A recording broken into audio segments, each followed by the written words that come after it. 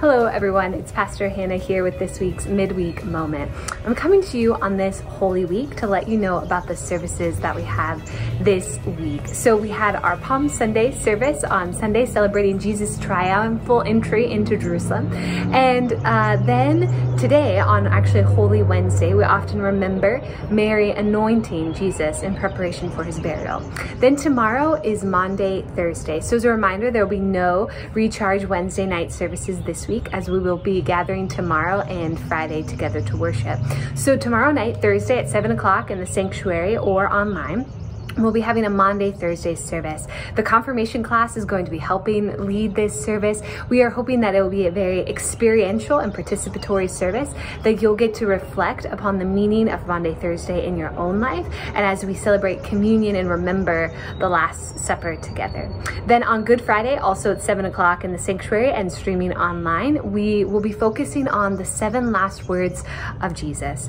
The choir will be singing, and we will be leading that service in silence as we remember the events of the crucifixion on Friday.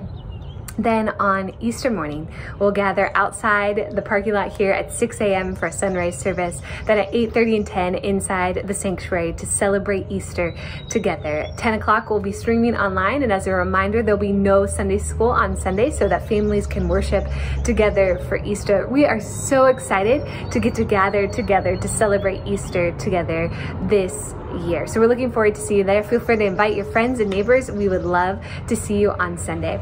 As I mentioned last week, we are praying for Aldersgate staff this month. And so I ask that you would be in prayer for Aldersgate staff this week. As you know, it's a busy week with Holy Week. There's a lot that goes into it. So please keep the staff at Aldersgate in prayer, as many of them are working extra hours to bring extra services and activities to you. A special praise for the egg hunt, and thank you to any of you who helped with that. It was an incredible event. Even though the weather was a little crazy last Sunday, we had over 200 people participate and be involved in that event. So thank you so much for making that outreach possible in our church and our community. Thank you for being a part of Aldersgate Church, and let's continue to pray, to support one another, and we look forward to celebrating Easter with you. I hope to see you at some of our services this week. Hope you are having a meaningful Holy Week.